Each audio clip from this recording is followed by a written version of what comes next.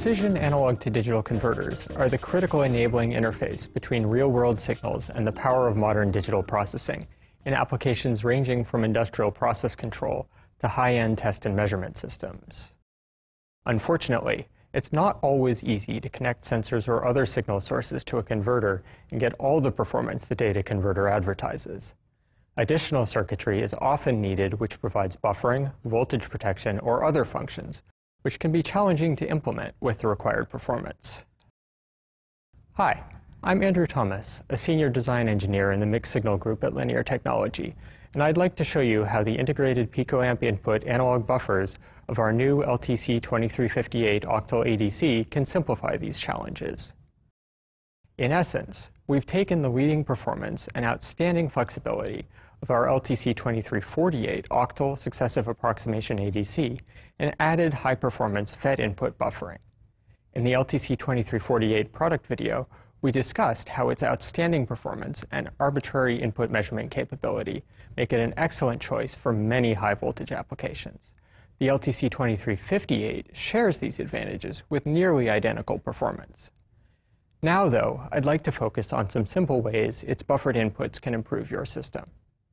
Many sensors, even those with outputs that are slow or delicate, can simply be connected directly to the LTC2358 without any intermediate signal conditioning. Where previously an octal ADC might have required buffering from 4 dual high-voltage op-amps like this, the LTC2358 offers a dramatic savings in board area and power by eliminating those op-amps. One example of such a direct sensor connection is the simple thermistor circuit shown here, which produces a voltage at the ADC related to the ratio of the thermistor to the fixed resistor above. Notice that connecting the top of the resistor to the ADC reference ensures an accurate ratio even if the reference drifts. When selecting a thermistor, low resistance values result in greater power dissipation in the thermistor, which can compromise measurement accuracy. On the other hand, accuracy with a high resistance thermistor requires very high input impedance measurement. Here, the purely capacitive input of the LTC2358 shines, allowing good accuracy with a 20 kilo ohm element. The LTC2358's high sample rate and low noise allow a further improvement of using a switch in parallel with the thermistor. While this switch is on, no power is dissipated in the thermistor, so it will be at ambient temperature. When a temperature measurement is needed, the switch is briefly turned off, and the measurement can then be completed in under a millisecond, before the thermistor has time to heat itself. This plot shows how quickly an accurate measurement can be taken, and also the increasing measurement error if conversion is continued for 100 milliseconds, well beyond the time required. That simple example shows how easy it can be to interface between a sensor and the LTC2358. But the buffers help in other ways as well. Changing focus a bit, the buffered inputs also make it easy to design a system to handle overrange signals cleanly and transparently, whether they arise as part of normal behavior or a system fault condition. Overrange ADC input signals can occur for a number of reasons. Sometimes they're as obvious as putting a 2 kilogram object on a 1 kilogram scale. Or they can result from malfunctioning sensors, power supplies, and wiring. Accounting for these conditions is at best a distraction, and at worst compromises performance. The LTC2358 helps make it easier to build high-performance systems that are robust to overrange signals. This colored bar shows graphically how the LTC2358 can be expected to behave with various input voltages. Firstly, the ADC has no difficulties when analog input voltages exceed their programmed full scale. For instance, if an input is configured for 0 to 5 volt operation, but the system applies 10 volts or any voltage up to the high voltage supply difference, the converter simply reports a saturated full scale value. Results converted on other channels are still accurate, and power dissipation does not increase. In more severe cases, the inputs might be driven beyond the high voltage supplies. For example, if an amplifier supplied from 40 volts drives the ADC, that amplifier might try to drive an input to 40 volts in an abnormal condition. Internal diodes clamp the analog inputs to the high voltage supplies, so it is simply necessary to limit the current to avoid damaging the part or other circuitry. The LTC2358 can tolerate pins pulled beyond its supplies with up to 10 milliamps without concern. So simply placing a 2.5 kilo-ohm resistor in series with the input can allow for a spurious input signal going to 40 volts. The high impedance inputs of the ADC ensure that this series resistance does not degrade performance when the circuit is operating normally, and voltages up to 40 volts cause no accuracy effect on other ADC channels.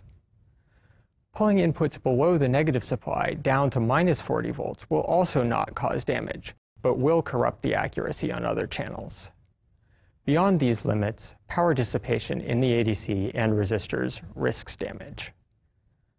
Other values of resistor can be used for other possible ranges of overdrive, keeping in mind the 10 milliamp current limit. For example, a 10 kilo-ohm resistor would allow 100 volts. Notice that the power dissipation with 100 volts across 10 kilo-ohms is 1 watt, so a higher power resistor is required, but the solution is still extremely simple and robust. So far, I've shown a couple examples of how the circuitry in front of the ADC can be eliminated or simplified.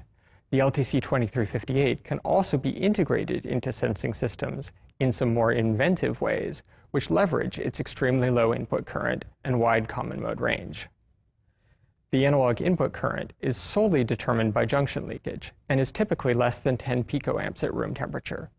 This low input current means that the LTC2358 can be used with extremely low-level current signals, as are typical of photodiodes. A photodiode is a reverse bias diode designed to conduct a small amount of current determined by the light level shining on the diode.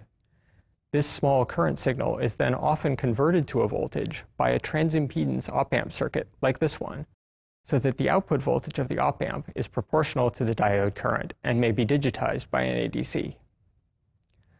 Since the photodiode is a reverse diode, it looks like an extremely high resistance, and measuring its current with high accuracy requires that anything connected to it have extremely low input current.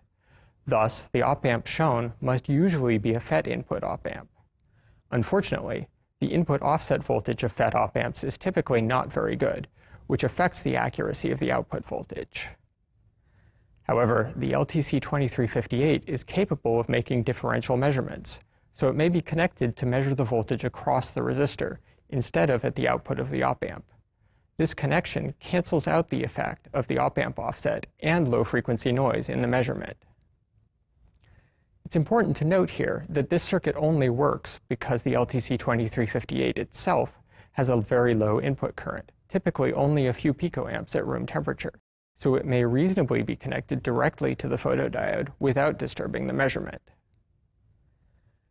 This photodiode circuit is just one example of a broad class of applications and circuits made possible by the buffered inputs of the LTC2358. To name a few more cases, it's also considerably easier to design analog signal filters and interface with low-power op-amps. Adding this capability to the simple overdrive robustness, direct sensor connection, and outstanding raw performance makes the LTC2358 a remarkable solution for a great number of multi-channel systems. Hopefully, I've shown you some ways it can make your next system design easier. For more information, please visit us at linear.com. Thanks for watching.